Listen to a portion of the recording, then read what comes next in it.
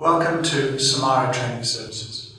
Welcome to our occupational health and safety tutorials. This session is about construction and in particular about excavation. What is an excavation? An excavation is a hole dug into the ground. But when we stand on the top of the ground, we don't actually know what's underneath us. We may think we know what's underneath us, but we don't really know until we dig it up. There may be some surprises. They could be pipes. They might be water pipes, or they might be sewer pipes. They might be electric cables. Electric cables are dangerous for the voltage, and fibre optic cables are expensive when you dig them up. The ground may not be what we expect. It may be really hard rock. We may need to bring special equipment in to break through the hard rock. There may be groundwater. That's water in the ground. As you dig the hole, water seeps into the bottom of the excavation, making it soft. There may be voids. Voids are holes in the ground. Holes may have things living in them. Holes may collapse.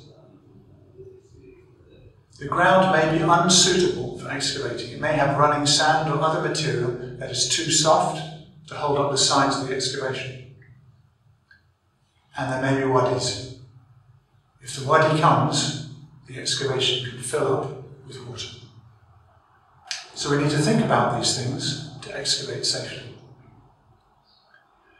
We're going to look at 5 steps before we go to site, what we can do when we go to site, what to do while we're digging the hole, excavating, what to do while we're working in the hole, and then backfilling. So let's look at those one by one. Before you go to site, you can do what I will call a desktop survey. A desktop survey is where you ask companies, have you got a water pipe here? Have you got a sewer? Have you got a gas main? Or a hydrocarbon line, perhaps running from Mina Fahad to the airport, or running from the interior to the coast. You can ask the electricity companies, have you got cables here? And the fibre optics supply network people, have you got fibre optics here? Will I damage them if I dig here? Then to find out about the ground, you can do geological surveys, you can do site investigations, you can ask your neighbours what's the ground like. And they will tell you, well, this is a rocky area, or there's usually groundwater in this area. Or we have an area where there are holes, voids, which collapse. And you can even use Google Maps. So you can do finding out before you leave your office.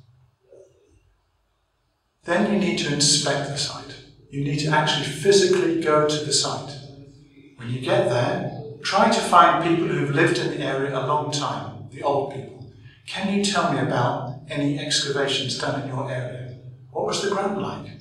Did they have any problems? Were there voids? Waddies, scorpions, whatever? Ask them. Then go looking. Look for manholes, look for marker posts, look for signboards, because people who bury their services, their pipes and their cables, they put signs because they don't want them damaged. So look for them. If you look at the ground and you see a line on the ground, is it the edge of somebody's football field? Or is it because someone dug a trench, put a pipe in, and then backfilled it again, maybe a year ago, or 10 years, or 20 years ago? If there's a straight line, think to yourself, there might be something buried there.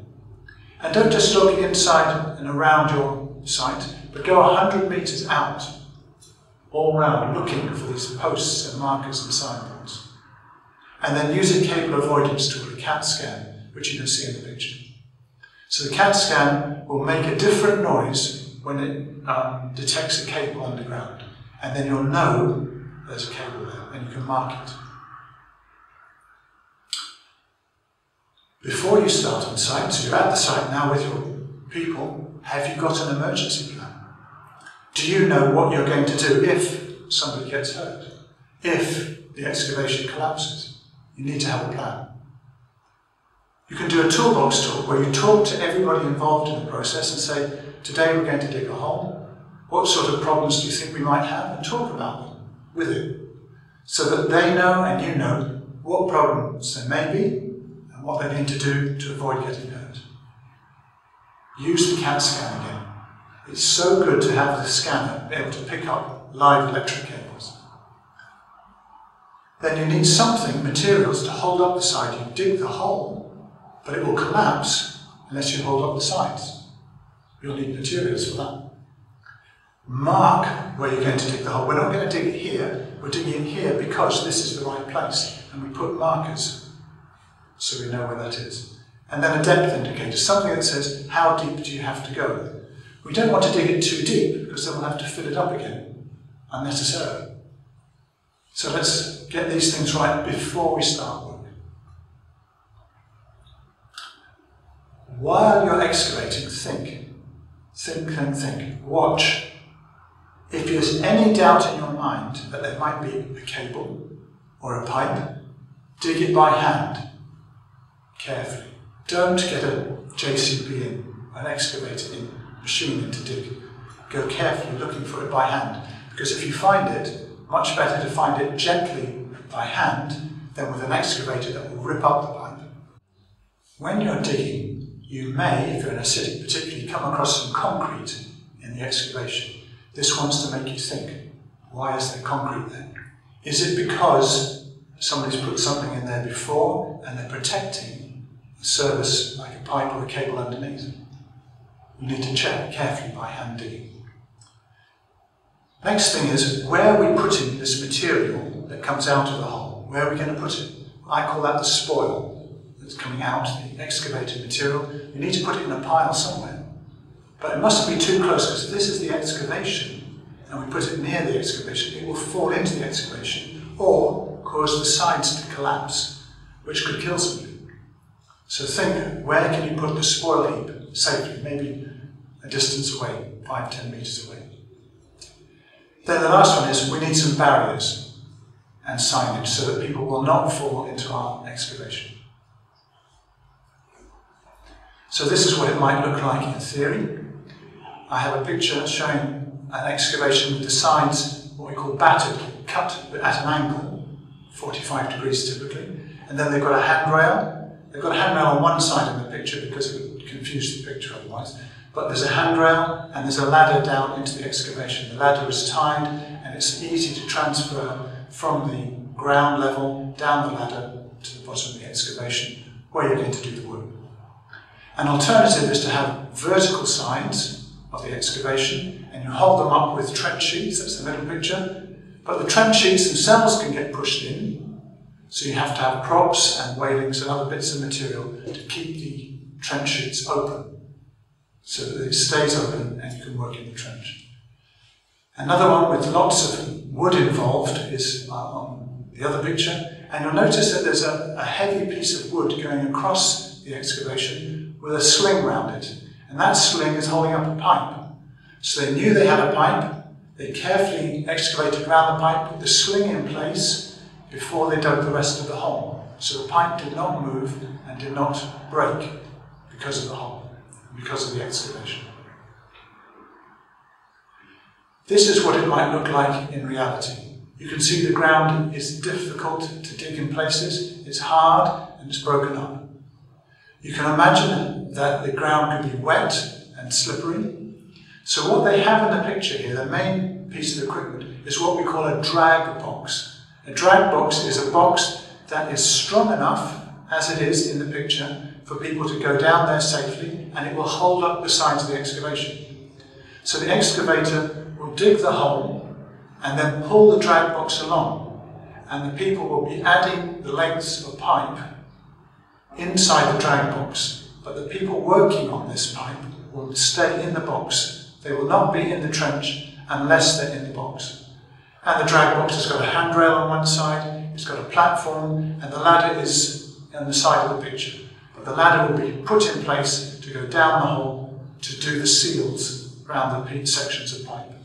But the key message is, we're holding up the sides of the excavation so it doesn't collapse and kill people. Now, while you're in the hole, you have to keep alert. The excavation may be open for a few hours or a few weeks. You certainly should check your excavation every day, because things can happen.